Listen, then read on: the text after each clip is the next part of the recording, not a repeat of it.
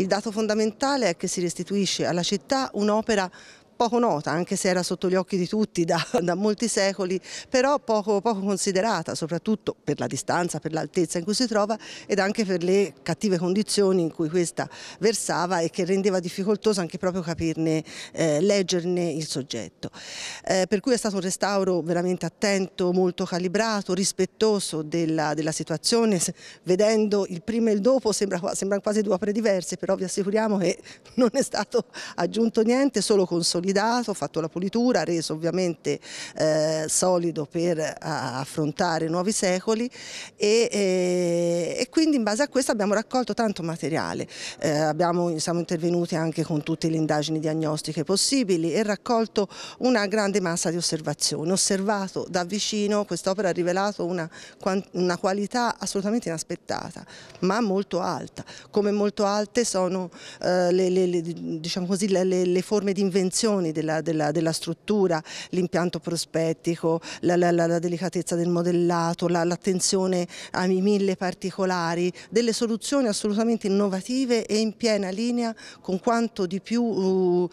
nuovo si stava sviluppando nella cultura fiorentina del primo Rinascimento. Per cui tutto questo ci ha portato a rivedere un po' quelle che erano le linee interpretative dell'opera e a confrontarle con altre, diciamo con la produzione coeva dell'epoca e soprattutto le caratteristiche tecniche dello stucco che si accompagnano alla produzione di ricordo proprio classico che alimenta la nascita del primo Rinascimento fiorentino. E quindi l'altissima qualità poi anche del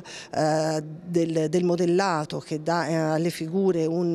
un'impronta anche molto umana, molto anche drammatica in alcuni aspetti, ha portato a rivedere l'attribuzione ormai consolidata a Andrea della Robbia nella seconda metà del 400 e spesso indicata anche verso la fine, ad anticiparne la realizzazione e a porla in contatto con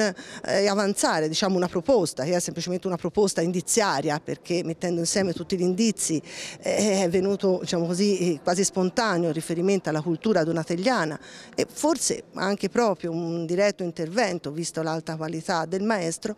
e quindi ci ha permesso quindi di istituire tutta una serie di collegamenti e di confronti.